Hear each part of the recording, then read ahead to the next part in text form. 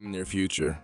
The Earth expedition Ares, which landed on Mars in the area of the Acidalia Plain. Scientists are collecting data to study. Suddenly, one of the expedition members discovers that a strong storm is heading towards them. The commander gives the order to evacuate. They leave the module and begin to move to the ship and get caught in a sandstorm. A group of 6 astronauts has to urgently and early leave the planet on the Mars Ascent Vehicle takeoff module and go home on the Hermes orbital ship.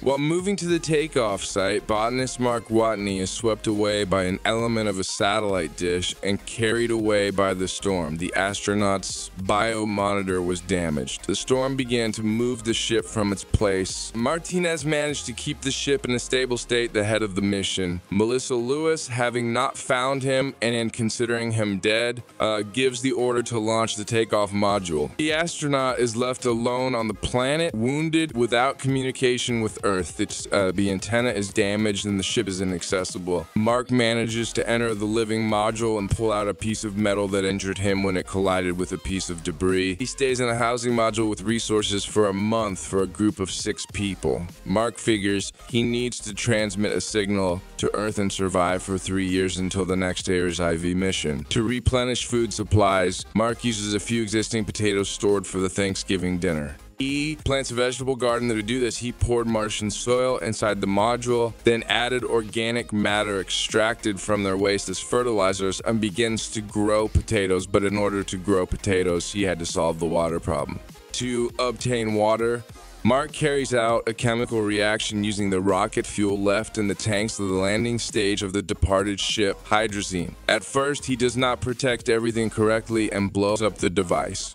The Earther M sides and he corrects his basics and manages to create his plan. On Earth, everyone already thinks that Mark is dead and keep him. Almost 2 months after the evacuation, NASA experts analyzing satellite photographs suggest that Watney survived. NASA, everyone has already clarified that their astronaut is alive and is informing everyone in a pre-conference meeting. Mark is calculating the landing of the next one on the mission. He needs to cover 3,200 km to the designated location, but the rover on a full charge only covers 35 km. He needs to somehow extend the progress of the rover, and he succeeds with the help. Spare parts for another Mars rover are not in working condition. On Mars, Watney finds the Mars Pathfinder apparatus, which has not been functioning since 1997. It uses the craft's transmitter to send data back to Earth. NASA correctly guesses his intentions and revives the program of the device, which no one has been monitoring for a long time. Having established contact, specialists begin calculations for the next manned mission, RS-5, taking into account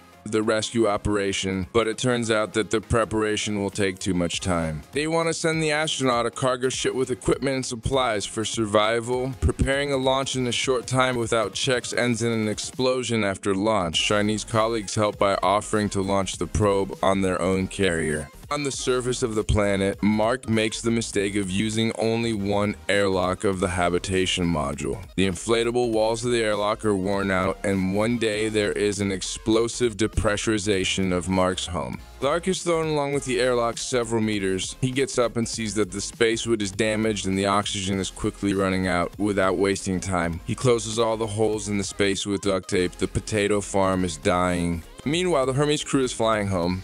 On Earth, they believe that it is better for the crew not to know that Mark survived, but nevertheless, the team finds out the truth. One scientist calculates the angle of flight of Hermes and informs his superiors that he has calculated everything, and if Hermes, when approaching the ground, will not slow down but will accelerate to using the gravity of the Earth, they were able to pick up the Chinese probe and continue to return to Mars. But the NASA director says that he cannot risk 5 lives to save one, cancels the operation. And later, the team receives calculations from NASA Flight Control Director Mitch Henderson about how, having performed the Ritchie-Brunel maneuver gravity maneuver near Earth, Hermes can return to Mars. They begin to vote and everyone agrees to go back to save Mark. Lewis and the crew decide to hack the ship's computer so that the flight control center does not stop them and return to the rescue of their comrade. They are ready to spend another 533 days in space. Having intercepted the Chinese probe Tiantian with the necessary supplies, which launched towards them while flying around the Earth, the astronauts fly back to Mars.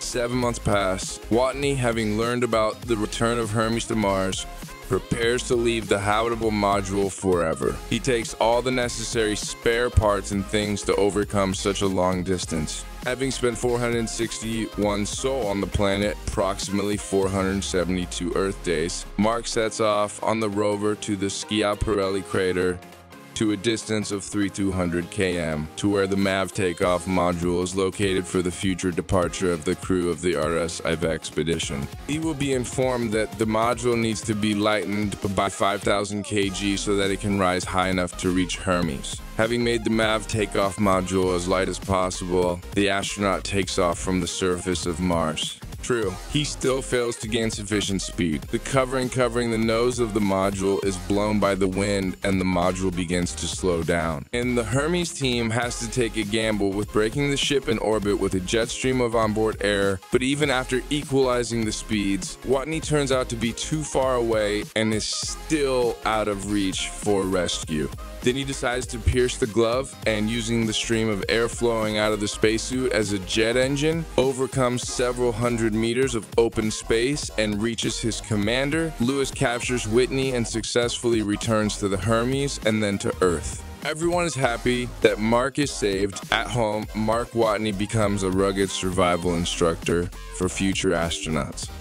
If you liked the video, please like and subscribe.